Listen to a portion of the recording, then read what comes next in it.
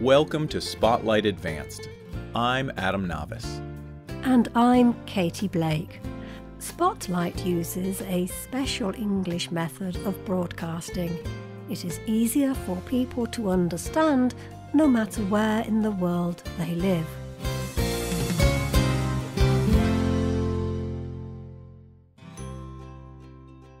Have you ever taken a great selfie? You hold out your phone, you turn it toward your own face, then you smile and click the button. How far would you go to take the perfect selfie? A person may take many selfies to get the best one, but would you go further than that? Would you travel to another country? Would you climb up a very big mountain or a monument like the Eiffel Tower? Would you hang over the edge with one hand with nothing but 100 meters between you and the ground? Would you risk your life? This is exactly what some people have been doing to take selfies. But governments are starting to treat these dangerous selfies as a problem. Today's Spotlight is on Unsafe Selfies.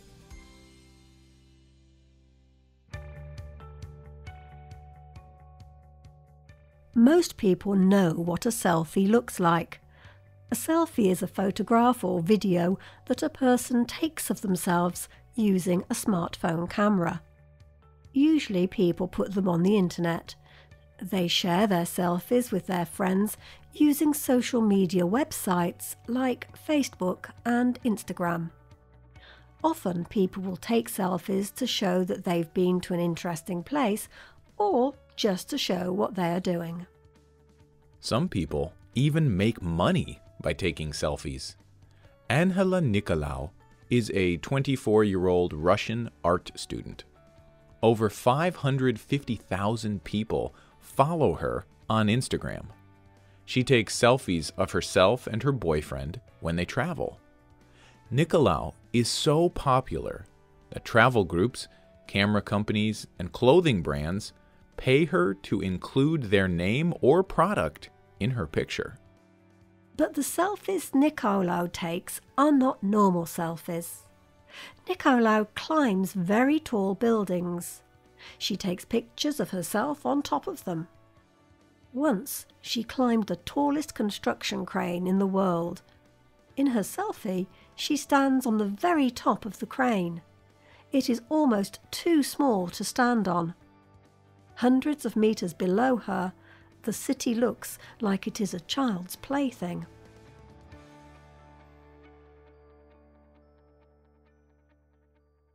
Nicolau believes that her selfies are a kind of art, and part of her art is sharing it with other people. In a 2017 interview with the BBC, she said, "Sometimes I just climb up a building without a camera just to see a colorful sky.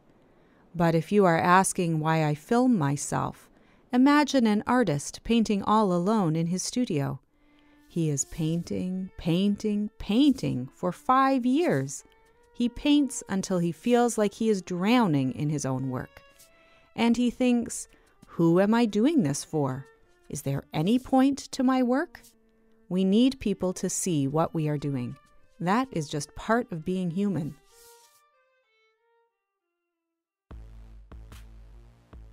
Nicolau's selfies are special. But she is not the only person who takes dangerous selfies. Some people have even injured themselves taking a selfie. Others have died. Pavel Kashin was a young man who practiced parkour. Parkour is a sport where people move quickly over different kinds of surfaces, including ground, walls, and other obstacles. It is also called free running. Many people free run in cities and on top of buildings. It can be a very dangerous sport. Kashin often filmed himself free running on rooftops. But in 2013, there was a terrible accident. Kashin filmed himself doing tricks on the edge of a very tall building. but during one he landed badly. He tripped on the edge of the building and fell 16 stories. The fall killed him. In India, selfie deaths and injuries have become a big problem. Between 2014 and 2016, half of all selfie deaths happened in India. The data website Priceonomics.com looked at some data around selfie deaths. They say that around the world, selfie deaths are most common to people under 21 years old. About 3/4 of them are male. And the most common ways people die while taking selfies are falling from very high, drowning, or being killed by a train.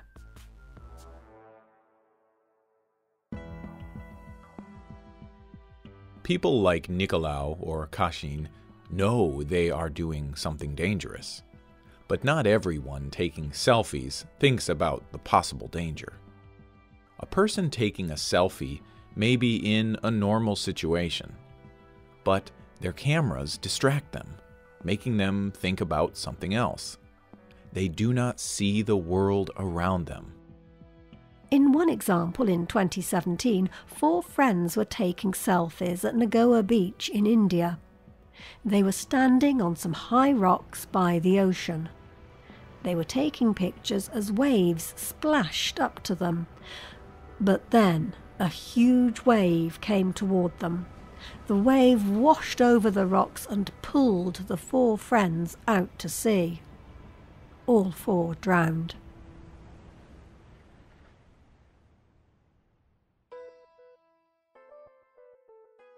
Because of the increase of selfie deaths, some places in India have banned taking selfies. Mumbai is one of the largest cities in India. It is a great place for people to visit. But Mumbai has had to mark 16 places in the city where people cannot take selfies. And India is not the only country banning selfies in some areas. The government of Russia has also issued warnings about taking unsafe selfies. And in the United States, selfies are banned in some wildlife areas. Too many people walk dangerously close to wild animals to get a picture.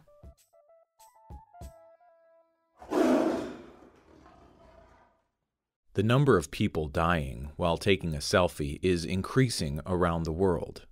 But there are easy ways to avoid injury while taking a selfie. First, look where you are when you take a picture. Second, think to yourself, could this place be dangerous? If there is a risk, do not take it. Your life is more important than a picture. Rajendra Narayanan is an Indian cultural scientist. He told National Public Radio, "Just taking a selfie is not harmful or dangerous, but taking a selfie in a dangerous place is. We should all learn this."